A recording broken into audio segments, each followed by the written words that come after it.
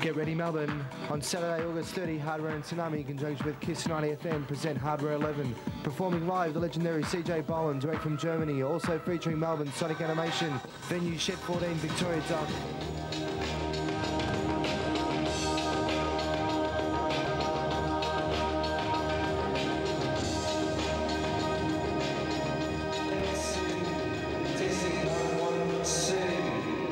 Like a lot of other people, there is actually a culture. For me, I truly believe that there is a culture, and it's based around a whole lot of people getting together and getting into a warehouse and just dancing all night long. Ravers get together, there might be, what, 500, 1,000, or even 5,000, whatever the number of people there, and everyone just dances all night long.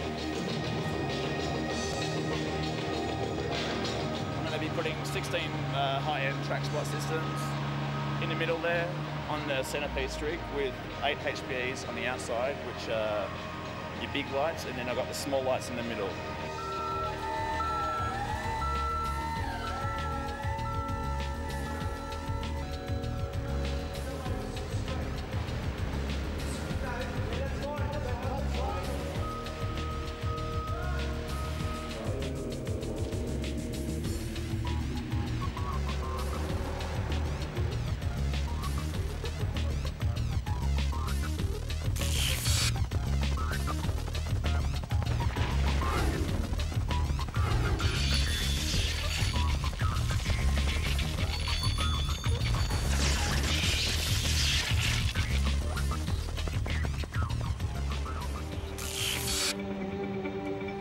There was people all throughout Australia interested in this alternative rave culture and began to do their own things locally, and the culture very quickly spread throughout Australia. Hi, we're at the docks and we're going to Hardware, which is a rave. It's adrenaline. A 90s Woodstock, everyone coming together. Nah, not quite.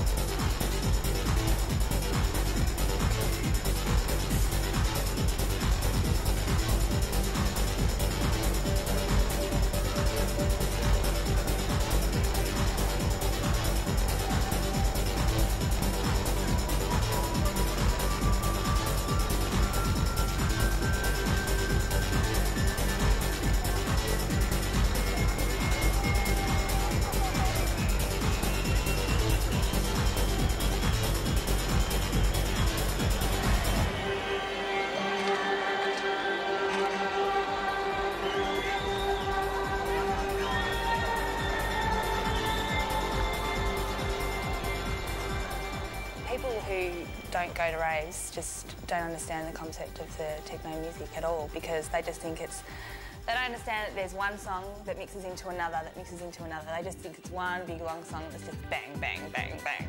Basically, a 4/4 rhythm comes from an African beat, and that's one of the most primeval beats, you know, in the whole universal language of sound. That beat and the repetitive nature of it it induces trance-like states. And trance music, even though in techno music there are certain forms of music called trance, I believe all dance music is a form of trance music or can become a form of trance music in its purest form.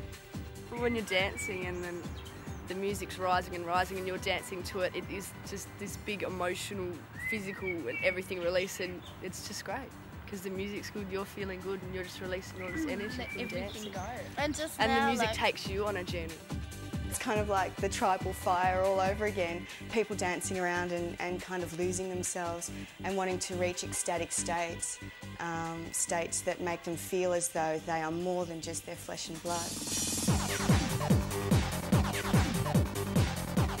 Techno music, basically you have to find your own element in the music. You have to hear what the music's trying to say to you, whether it's like subtle or whether it's obvious, whether it's an obvious aggression or whether it's an obvious uplifting sort of sound or whatever, but you find your own element in music and you interpret it for you believe.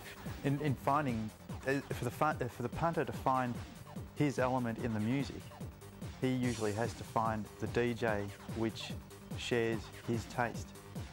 And that's where you find DJs having their following of regulars. They'll say, oh, Jay Snipe, I love his music, and they'll follow him around the clubs. There's other people that follow Simon around, there's people that follow Richie around, and there's quite a few other DJs out there which have got their own following. Yeah, I suppose the DJs are teaching people something new about music all the time, and that's what happens in dance music. That's why I find it so interesting, is that it's constantly changing. You're constantly getting new ideas, completely new. I mean, you think you've heard everything and then something will come along and blast your mind away. DJs act as kind of these sort of sifting creatures that compile stuff and put it together into some sort of cohesive way at a party. They'll manipulate records. They may not play a song from beginning to end. The songs may not even have a beginning, middle and end because they may be a certain genre of music which isn't so formulated, which gives them the ability to manipulate and layer records, and perhaps some DJs even take the concept further and will not only have one song playing at one time, but two, if not maybe three songs playing together. In a sense, they are remixing the original piece of music.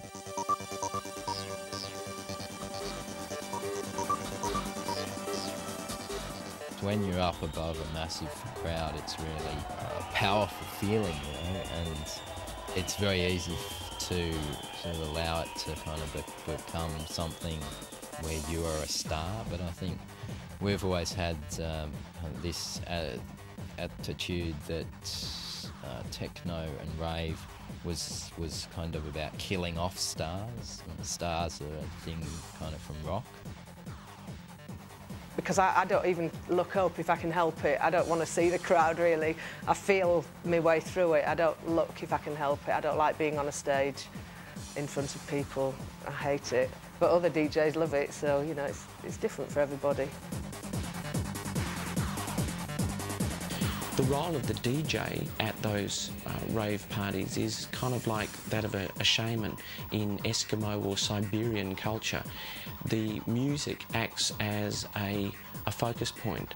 The rhythm, the beat, it creates a sort of hypnotic experience where young people can have a sense of meaning, a sense of purpose and a sense of belonging.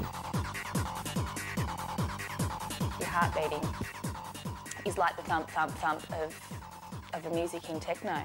And it just feels like it goes straight through your body and that you're part of that music. And the lasers bring that in with it as well.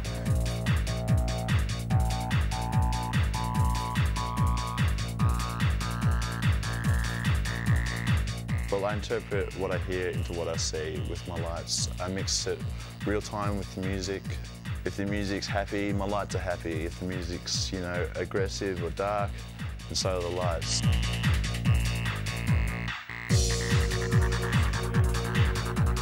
It's just a whole togetherness.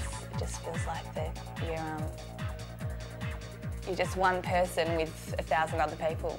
You're just like this joint force or something. Anything which draws people together in the way that rave does is excellent, because it's promoting an exploration and an experience of a mass consciousness aspect as opposed to a totally individualised consciousness aspect, and I think that's an important theme of development and evolution for humanity on the planet at the moment, is to learn mass consciousness aspects. In the early 80s, and it's certainly in London, in Thatcher's England, there was a sort of deindustrialisation of the central zones of London, a lot of big empty buildings doing nothing. And we basically move into one of these large sheds, live inside it, and spend 2 or 3 months fully mutating the interior. We would then throw the doors open and invite, I think the last party we did in London had 5,000 people in there.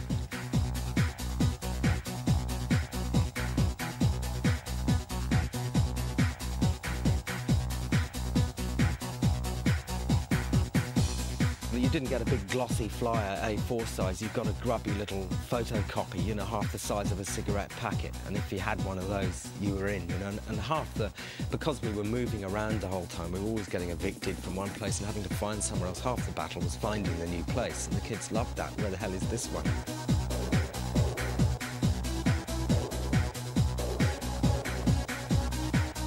You'd feel like, you know, you were the only people who knew about it. The people who were in this community were the only people who knew. You couldn't, you know, tune into the radio or anything to find out where to go, what was going on. You sort of had to be in the know. And I think that's what gave it that sort of really communal sense. Everyone sort of felt together, and if you walked on the street and you saw someone wearing baggy clothing, you'd think, oh, they're a raver, great, you know, kind of thing. And you'd feel sort of a bond, an instant bond with those people. I think at an age when you're in your late teens, as I was when I was right into it, 18, 19, I was pretty insecure about my looks. I was pretty insecure about being picked up. That whole kind of thing was pretty scary. And raves were a place where the guys and the girls looked exactly the same, even to a point where the boys kind of shaved their heads, and that kind of made them all look like a bunch of babies. Yeah, and I think it was just a reflection of the fact that we all wanted to regress a little bit and go back to being like little kids. We all had little fluffy toys, and we sucked dummies, and we sucked Chupa Chups and wore fluffy hats, and we're very, very childish, and it was a safe place where you could sort of indulge in drug taking and roll around on the floor together in a really platonic way. The rave culture and dance culture definitely actively goes out and tries to create a sense of unity and love and hopefully equality. And that's something that the rock and roll world, I've found, doesn't do. People can feel a sense of unity with a whole lot of people that you don't know from all different walks of life or different ages and cultures, to come together and feel one whilst doing something that you absolutely love, and that's dancing to music. Raves were really multicultural. There were kids from every kind of background, and it really represented, I think, the different percentages of national groups that we've got in Australia. I think because dance music pretty much doesn't have many vocals, you don't need to have a good understanding of language to appreciate it. This is the first time in the history of the planet that people get excited about some kid in the street will get really excited about finding this hot track from Japan or from Italy or, you know, Sweden or something. I mean, people were never interested in buying music from those countries before. And now they are, because it doesn't see boundaries in terms of language or anything. It's actually, within the underground, it's a very hip thing to find, oh, listen, I found this, you know, a really hip new record from Finland or whatever. It goes beyond the rave scene. There's that kind of like I guess you could call electronic culture, or it's just a new culture. Young people, and I guess old people as well, are kind of looking into the space of the computer, hearing these synthetic sounds, seeing these synthetic images, and they kind of it's resonating with them on some sort of deep level that is creating an identity for them. It is a cultural thing. It's an experiment with using computer-generated imagery to represent the mood, the structure, the feeling of this music. it's part of that, trying to get that process of synesthesia kind of happening where sound becomes image and image can become sound and so on. It's a culture that reflects fastness, excitement, speed. I mean, we do live in a time where we're inundated with information, our lifestyles move quite fast, particularly coming from the city, and I guess we're also an MTV generation with, you know, lots of changing images and everything really quickly, and that's reflected in rave design.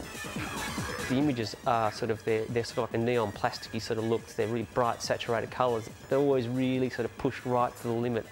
You know, I can remember one operator saying to me like, oh, you know, you're going into illegal levels of luminescence, and I was sort of going, wow, what's that, you know? And so I said, great, let's push it further.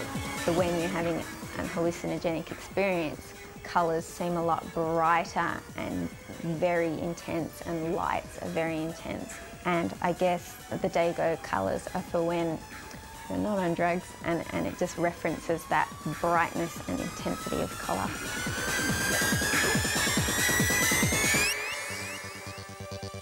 LSD was there for the hippies in the 70s, I'd guess. Ecstasy has replaced that for the ravers and the dance scene in the 90s. All your stimulations are exaggerated, from feeling to wind blows to people walking by to just someone smiling at you. This is just straight out euphoric, it's happiness. You see someone you don't like and you're going to give them a hug. It's just such a positive thing that people have had a bad week. They're going to maybe plan on getting that ecstasy tablet for Friday or Saturday night. During my little raving career, I've seen people having fits and spasms in the middle of the dance floor. Unbelievable, you don't know what to do. There's no one around that can help you. Everyone just stands around and looks, they don't know what to do. Because you're having such a good time, you don't want to have to bring yourself down by this person having a fit on the floor. Because I think the kind of effects that a drug like ecstasy has on you, you can become very close to someone that you didn't know within 45 minutes and be telling them everything about yourself. And so a lot of relationships developed that wouldn't have in a really intense way because of the environment was set up to help that develop. A few people just get ultra skinny, disgustingly thin, and paranoia is the biggest thing. Unless you are in that rave with your drugs, if you saw a really good friend walking down the street, you'd duck into a shop so you wouldn't have to speak to them. It's very dangerous buying illicit drugs because of the fact that you really don't know what you're getting when you're purchasing these things. Well, they could be buying a variety of materials from glucose to magnesium sulfate or Epsom salts, amino acids, vitamins, flour, anything from the kitchen, to some fairly dangerous materials. A lot of people do not understand like the whole You go to a rave or you're a hardcore drug dealer, drug taker, smack addict or whatever. Yeah. That's what you get put on you. If you set a person and they don't know anything about it, oh yeah, you know, went to a rave. Ah, you know, because they've got this opinion that like the media or whatever's put onto them that it's just all about drugs and that people are pushing drugs onto you and... People are going to have drugs in any scene. Yeah, no matter what.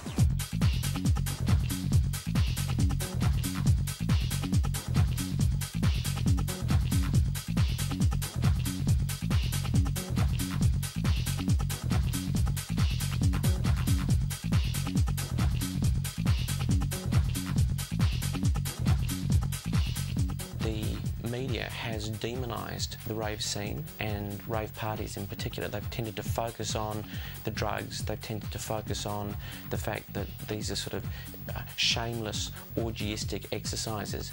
What one has to understand is that 80% of young people in Australia today, by the time they're in year 11, will have experimented with at least 2 illicit substances.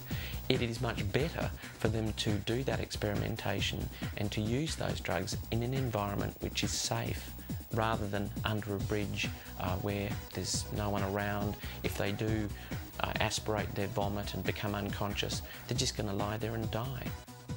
So a lot of people actually prefer to just use the music, like myself, as a drug, because the thing is that especially what I listen to and what I make is a drug.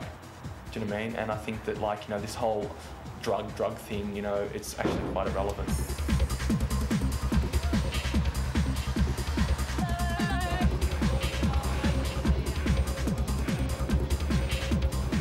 I don't know, it's just the music creates all like an atmosphere, and yeah, and everyone just, whoever likes this music, you know, they come here to have a good time, to have a dance.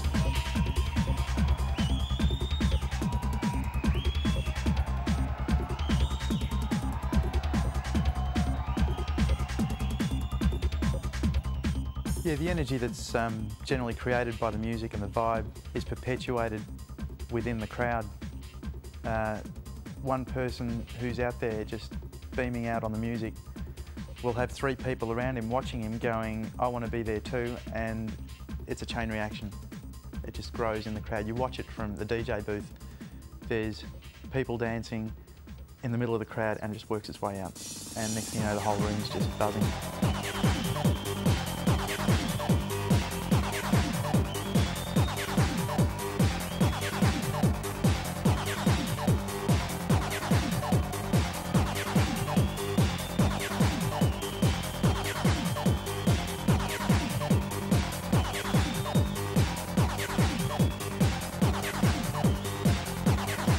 It's almost in a way like nothing's changed.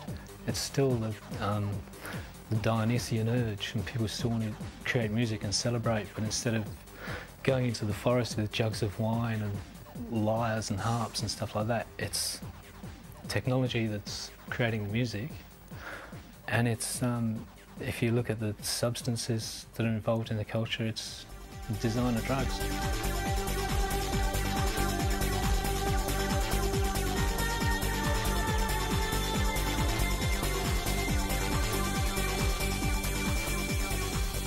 Part of it is putting aside itself a bit in a kind of communal experience. Everyone's influenced by extreme dB levels and sensory overload, light shows and sculptural kind of pieces, and the first kind of goal is to experience that technological vibe and human-machine interface, I suppose. You see a synergy created by a lot of people all liking the same thing, basically. You see a lot of smiles on faces when you walk through the crowd. You see a lot of people just letting loose, you know, in their own little worlds. It's like a no alcohol zone, quite amazingly, which is a totally different vibe for young people. You're not putting up with the same sort of politics that you come across in pubs. There's no aggressiveness or roughness, and yeah, much more androgynous-based culture.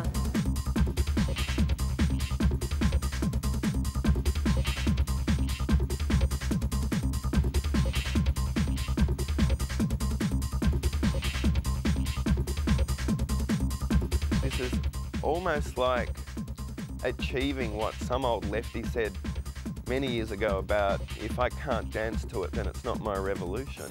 It's that kind of feeling, and even if that's illusory, anything that gives people a genuine sense of that must be a good thing in this atomised, individualised society where everyone feels so bloody alone so much of the time.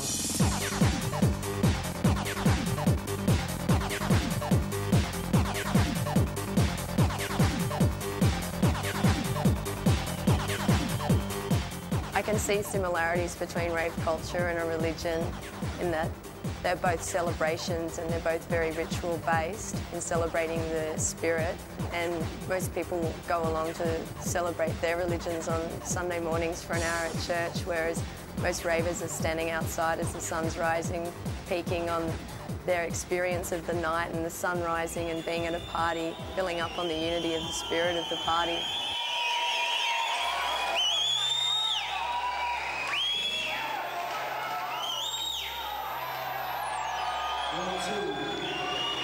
One, two. That's everybody. Thanks very much for coming. You guys are fucking wicked. Awesome. Thanks very much to Simon.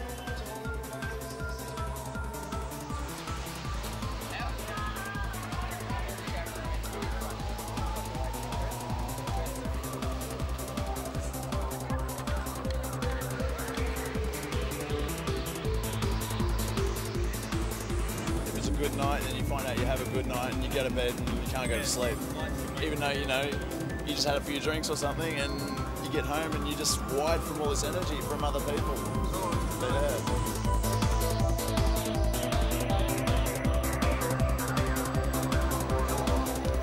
I'm sure that the young ravers that I know that go there don't really give a toss about, you know, whether it's a cultural subgenre or not. They just go, they have a good time, and that's the important thing.